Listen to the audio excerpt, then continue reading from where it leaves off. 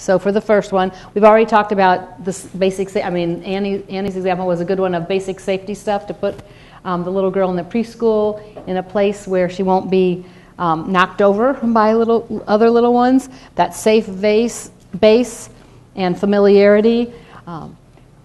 This goes back again to, the stimulate, and change things up all the time. Let the little girl play with those same utensils over and over and over. Don't bring different ones, or don't have mom get out different ones all the time. And you could see her, both of them had a sense of control. They were being able to manipulate their environment and learn at their own pace and on their own terms. So that's part of, again, you guys are starting at this level to prepare kids later to be self-determined, independent individuals.